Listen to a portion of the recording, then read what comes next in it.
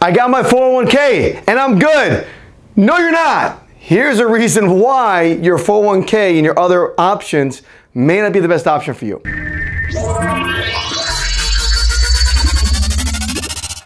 Johnny Mason of Plays, Jonathan Mason here. Going to go over a couple things that maybe some people don't know. First, we have to understand the history of retirement, of savings, of taxes, and all that kind of stuff, which we can go down the rabbit hole. But let's talk about the current saying is, I've got my 401k and I'm good.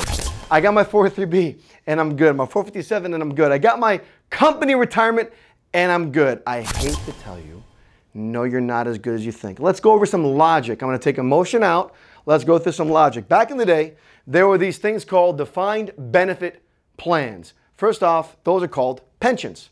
A defined benefit, so which means the benefit at the end when you retire is defined. You know exactly how much retirement you're going to have, which means there's a guaranteed income. So who came out with pensions? There's a guy named Henry Ford. Ford Motor Company started pensions. What's the exchange? You give me 30 years of your life, I'll give you a guaranteed income. Well, people, if you understand human nature, they like certainty and they like uncertainty. But when it comes to their retirement, they like certainty. Wait a second, what an easy deal this is. I give you 30 years, I work my butt off, I got secure income, and then when I retire, I get a guaranteed income. Sign me up, and that's what happened. Here's a couple things, though, which you get to the bottom in a second.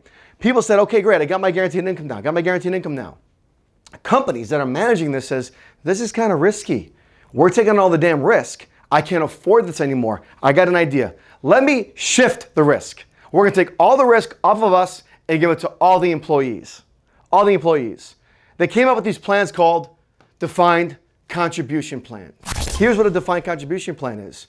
They're going to take the pressure off of the company and give it to the employees. The employee is going to get their money. They're going to put it inside of an account.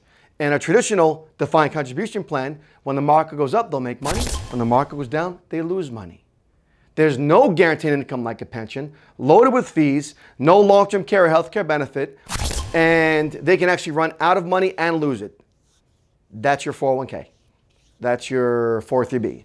That's what your company gave you. So all that happened was the company took the risk from them and they gave it to you, and we fell for it as an economy. See, a 401k is actually a salary reduction plan for highly paid executives that came out in the 70s. Why? Go study taxes. You'll see what the rates were. The high affluent wanted ways to defer taxes, which means pay lower tax now to pay tax later. They wanted to defer their current tax rate. Well, here's a couple issues. Number one, if you have a regular 401k, 403b, IRA, etc., in your opinion, are taxes going up or down in the future? Legally, I can't say if they're going up, but if they go up, that means you're telling me you're just stuffing away all this money to pay a higher tax and more money because it's taxed at ordinary income because it was earned through ordinary income. Okay, it doesn't make much sense, but we keep doing it. Here's the other part that's kind of interesting to me. Number one, if you have a pension, I got one from teaching. I got a pension from, I'm in Florida. A lot of people have FRSs, Florida Retirement Systems. By the way, different school boards have the same thing, different states. Military's got a pension, fire department, any pension. Did you know when you pass away, your spouse may get that money, but when the spouse passes away, that money goes back to the pension fund? Your kids don't get it. Just like in Social Security. When the money goes to the spouse, it goes back to the Social Security admin. Because the Social Security is an annuity. Same thing with a pension. Only thing they guarantee the income is an annuity. So they're getting away from annuities, which is insurance, into securities, which don't guarantee anything. So let me ask you, you're going to work 20, 30, 40 years. What kind of retirement do you want to have? Do you want to have a retirement that's got risk and you can lose, no guaranteed income because your friends did it? Or what if there was a option, retirement option? You can put as much money as you want into, that when the market goes up, you make money, market goes down, you lose nothing. Option of having no fees, a guaranteed income you never outlive, long-term care is covered, and the money when you pass goes to your spouse, when they pass goes to your kids, and so on and so on, and you can actually create your own private pension. Would you prefer that?